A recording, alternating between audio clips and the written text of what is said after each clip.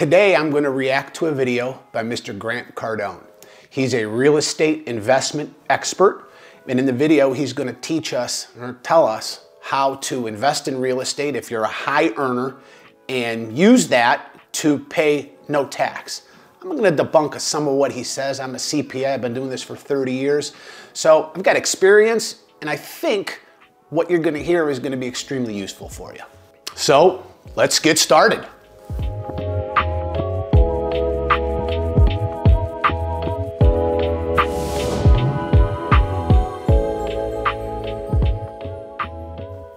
Hey, by the way, subscribe so you don't miss future content. Now let's jump in.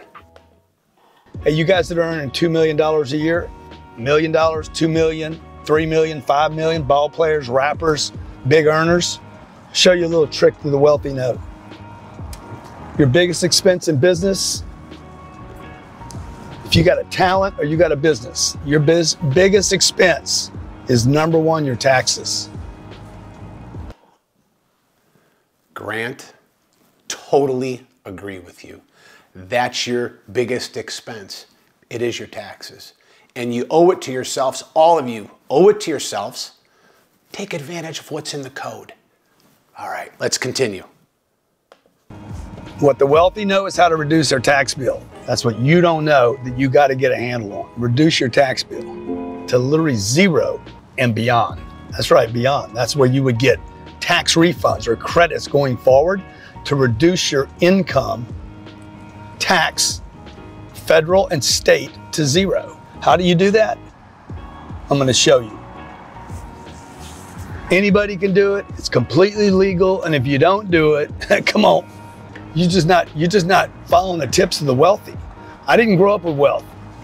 I grew up and had to figure out how to take my talent, increase my income, reduce my tax bill, and then get my money to work for me harder than I worked for my damn money, okay? Welcome to Cardone Capital, Cardone Enterprises. Welcome to my company. I'm gonna show you how to play this game. I mean, why you play any game? To win. Again, I can't reiterate enough. Agree with him 100%. You need to use the tax code to your advantage, whether you're wealthy or you're not wealthy. The opportunities are there. Take advantage of what's in the code.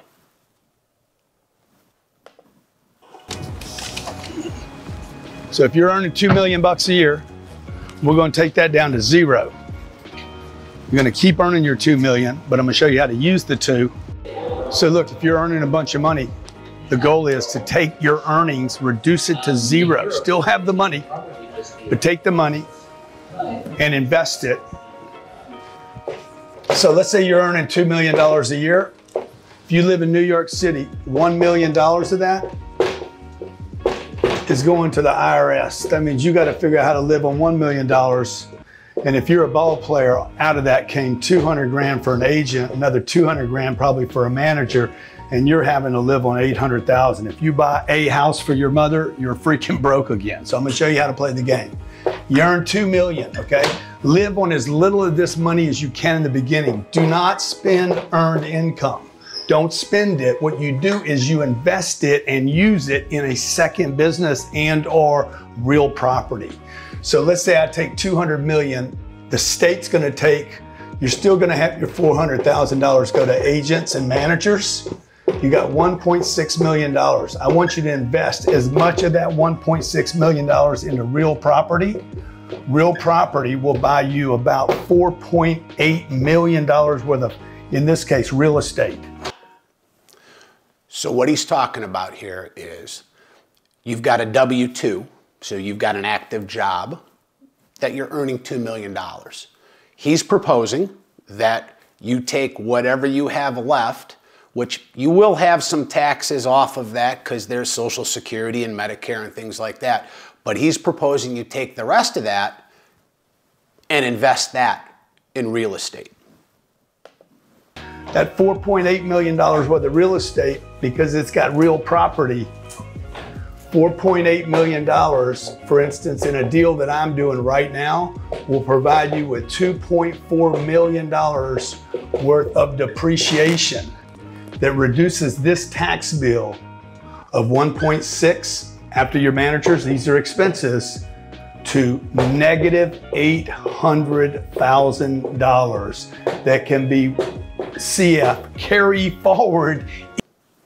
All right. Now here's where I'm going to disagree with Mr. Cardone. Can you do all this stuff? Not saying you can't do it. He's talking about investing in real estate, accelerating depreciation. It's called cost segregation, entirely legal, 100% in the code. Basically allows you to allocate purchase price to asset classes that allows you to accelerate depreciation and bring a deduction potentially onto the table. Here's the issue. The issue is, most likely, we're talking about somebody that's not a real estate professional. Mr. Cardone, probably a real estate professional. He can use this however he wants to use it to offset whatever he wants to offset. It's active. For somebody that's got a W-2 that they're making, that's $2 million, you can't take a real estate loss. It's called a passive loss. It'll be passive income. It's a passive loss. You cannot offset passive loss against active income like a W-2. All right, let's continue. Into future years. That means next year, if you earn $2 million, you're walking into that year with an $800,000 credit against your income. Now you need to check with your tax attorney. You need to check with your accountant. You need to check with your manager and your agent, but I'll promise you all four of them are going to tell you this guy's on to something. Get your earned income. Earned income needs to be zero, and passive income. And here again, he's talking about it's earned income and passive income. You cannot take a I cannot stress this enough. You cannot take a passive loss and offset it against earned income, active income. Can't do it per the IRS tax code.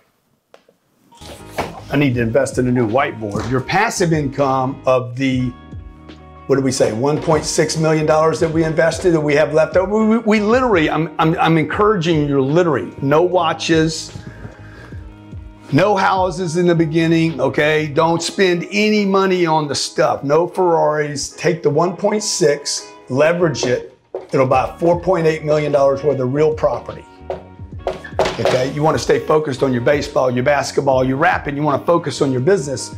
Or maybe you want to invest this money back in your business and zero out, okay?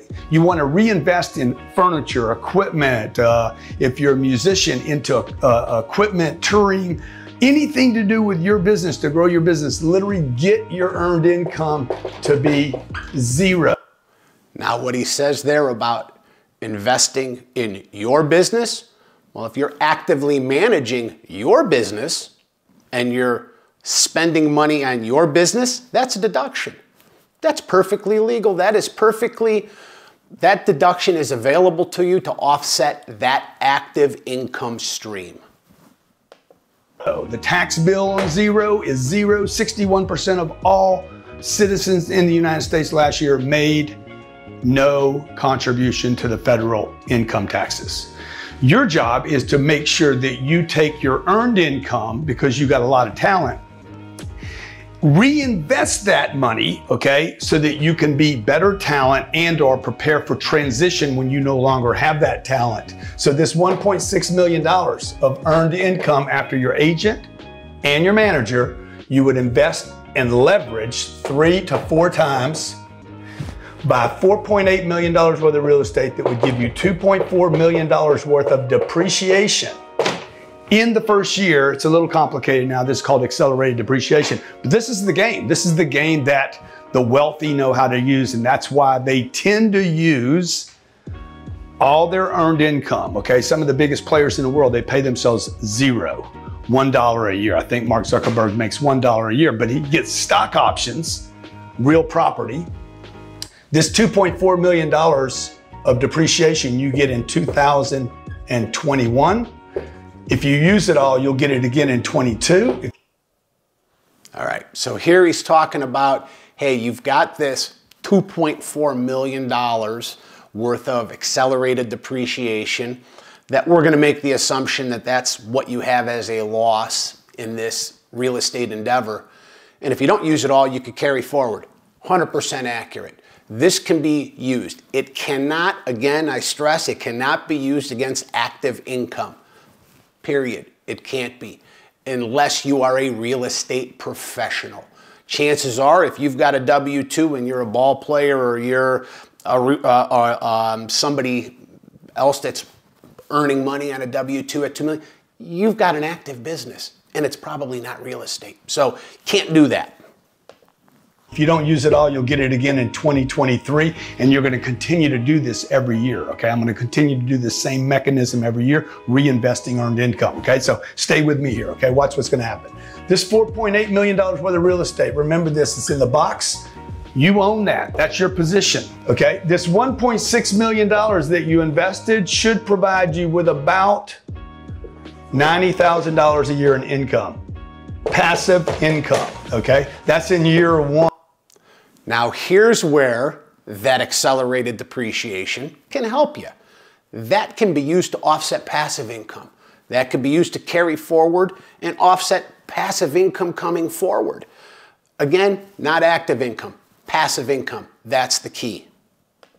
If you do this again in year two, it's going to get you another $90,000 a year in passive income. That's 180 grand by year two. But in year two, you now have $9.6 million worth of real estate, real property that should be appreciating in value, providing you and your family with passive income. Now we're at about $15,000 a month in passive income, and you're starting to prepare third year, fourth year, fifth year. Now you're at $75,000 a month in passive income.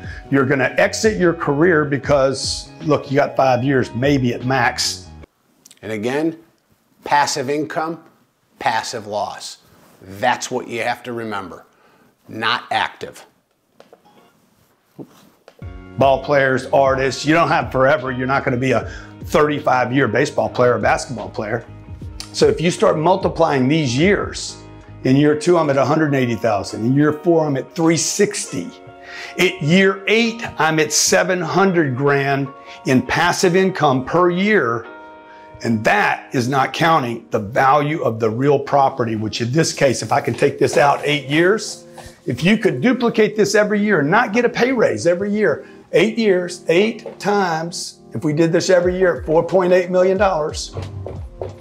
you've paid no taxes for 8 years in a perfect situation. Now, again, I'm going to tell you, paid no taxes in a perfect situation. Okay, in a perfect situation. But the situation he's talking about isn't the situation where you're going to pay no taxes. You've got earned income and passive loss. Can't commingle those two. Passive loss, unless you have passive income, that gets carried forward to offset future passive income, but can't be used to offset your active W-2 income.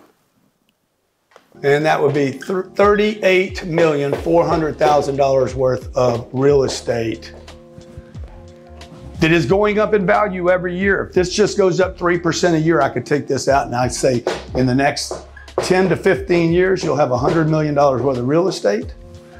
Throwing out passive income, most of the passive income is now not taxed at the highest rates. It's somewhere as low as 19% a year, where you're paying 48 to 63, depending on whether you live in LA or New York or one of these crazy states. So look. All right, so he talks about passive income and tax rates with passive income. Partially correct, partially incorrect. Passive income, depending on the type, that could have a beneficial tax rate to you. Absolutely accurate. Passive income, like rental passive income, that doesn't necessarily have that beneficial tax rate attached to it.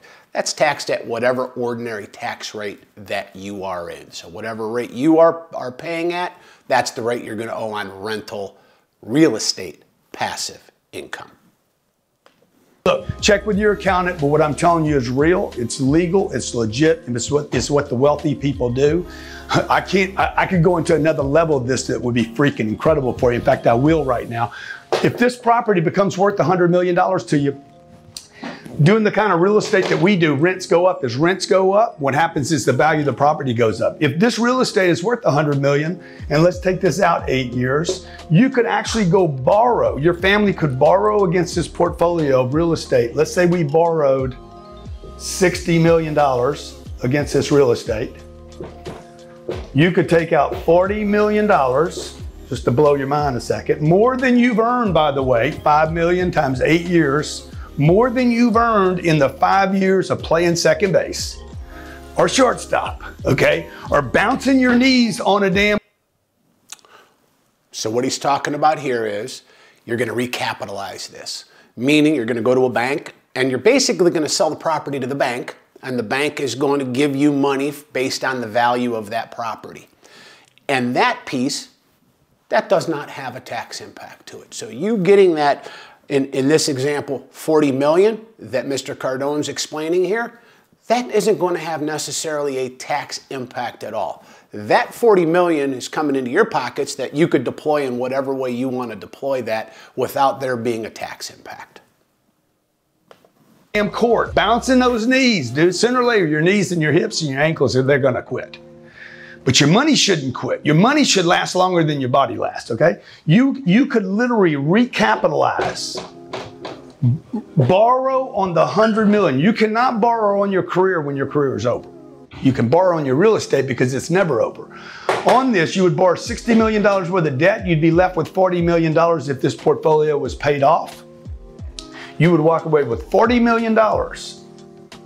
You still own the property, because you want your family to own it so that you can pass it on to your next generations. This $40 million will go in your pocket, in your bank account, and the tax bill would be zero. That's right. You're basically borrowing money out of the future. This is what wealthy people do. Wealthy people buy assets. They take earned income from a talent. Okay, they get money, they take the money, and they don't buy watches and bullshit and houses with it. What they do is they buy a business and or real properties with it. That real property provides you with a tax write-off. Your earned income is zero over here because you reinvested the earned income. You didn't use the earned income. You didn't consume the earned income buying garbage. What you did was you reinvested the earned income into real property that throws you off passive income that over time will displace and replace your earned income so that you can live while you have an appreciating asset over here. Your talent is depreciating and your assets are appreciating, okay, providing you with passive income.